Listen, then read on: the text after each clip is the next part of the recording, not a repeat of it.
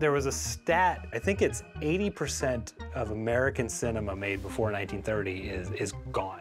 I saw video games making the same mistakes that film was making. To me, that was scary. That's when I really got into the idea of actually tracking down and documenting video games. It's just been my cause since then. I'm Frank Cifaldi. I'm the founder of the Video Game History Foundation, a nonprofit dedicated to preserving the history of video games. When I was a kid, we all had Nintendos, because that's just what you did. I got my first computer, which was 1998. Along with that computer was my first access to the internet. I kind of looked up the things that I was maybe a little bit nostalgic for, and in my case, that was Nintendo games I used to play. There were people out there who were taking these games and making sure that they weren't forgotten, that the actual digital bits inside the cartridge were actually extracted and put in a safe place. For video games, we can talk about them in much more substantial and interesting ways if we have access to ephemeral material that you need to be able to access things like, magazines. That's how you actually understand the time and place of the game. When I discovered that there were communities of people who were archiving these games, I just really got into it. Go away. What's up, man? How's it going? Good. Mike Micah is an old friend of mine. Someone else who very early on recognized that, wait, this stuff's actually important. Just kind of a like-minded person. I dare you. Do you want to open it and take a look? Oh, is this a challenge? This came out of the landfill where the Atari games were buried. So is this what it smelled like when you were there? Yes. And that smell was in my nose for 2 weeks, and I'm stepping back because I can't. I'll throw up. Oh. Yeah. I'm fine with it, but that is a gross smell. Frank and what he does, I do often refer to it as the Lord's work because he's relentless in his pursuit of finding these games and everything related to them. Oh my God.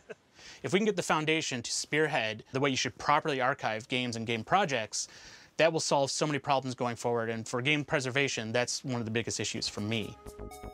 I started this collection in 2003 when no one cared about this stuff. There were video game collectors, and some of them were collecting magazines here and there, but it wasn't really like a pursuit. I got in early when it was really easy. God, these smell so awful too. All right, so this stuff.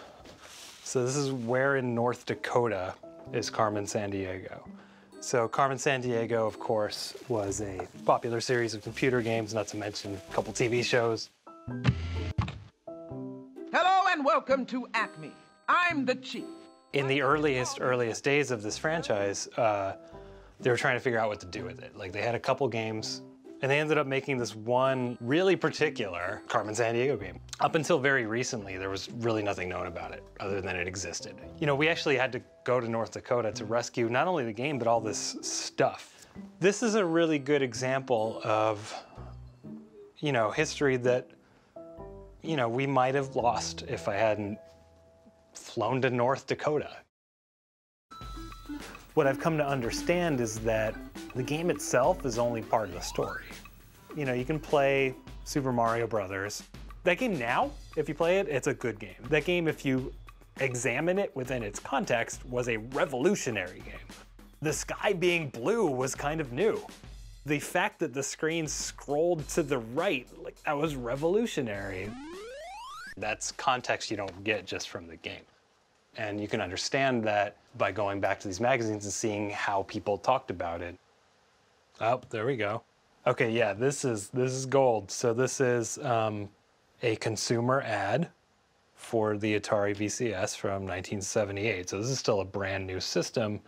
The headline here, right? Don't just watch TV tonight, play it. This is when people were still wrapping their heads around what video games even were. If we are to take video games seriously as an artistic medium, as something that we can study as a part of our cultural heritage, that we need access to more than just playing the game. We need to know how the company sold the game. We need to know, what were the influences for the game. So what we do is identify this material, try to find it so that we can tell the story of these classic works of history, these video games. I want people to be able to access this stuff because I want people to be able to tell the story of video games using period sources. It hasn't paid a salary yet. I've been a volunteer for the Video Game History Foundation full-time. I still do some game development on the side. We started with a crowdfunding campaign because it's not just money that we're after. We want to build a community. We are identifying things that are volatile, that could disappear, that we feel are important, and saving them now. It's more than a full-time job. Saving history.